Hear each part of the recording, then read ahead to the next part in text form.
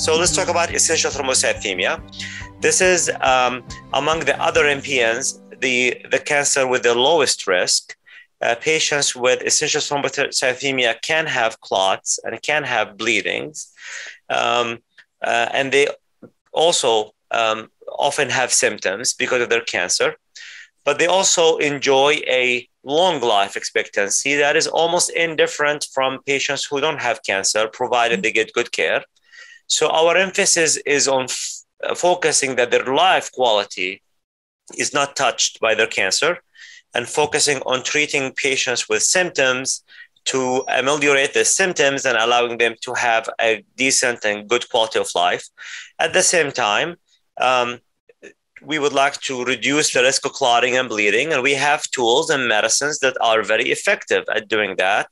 So in select patients who we define as high risk, and now there is a more clear definition of that. So high-risk patients are patients who are over age 60 and have a JAK2 mutation, or patients who have already had a clot.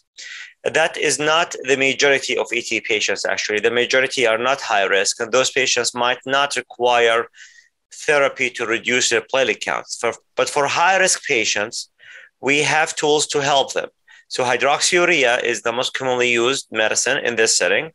The goal of hydroxyurea is to reduce the platelet count, and we'd like to keep it under 400, sometimes under 600 in different circumstances.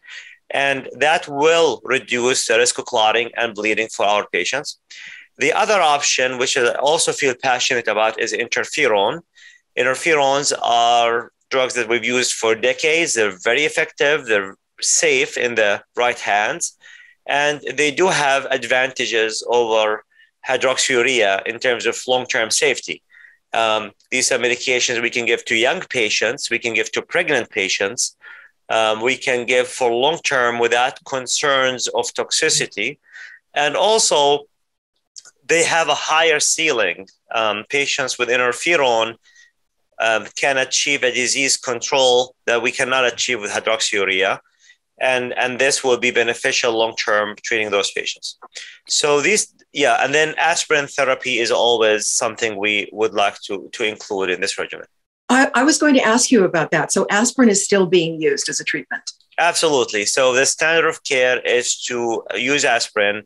Usually one baby aspirin once a day, preferably in the morning, is what we recommend. And that is that's probably all the aspirin they need. We do not want them to take more than that either.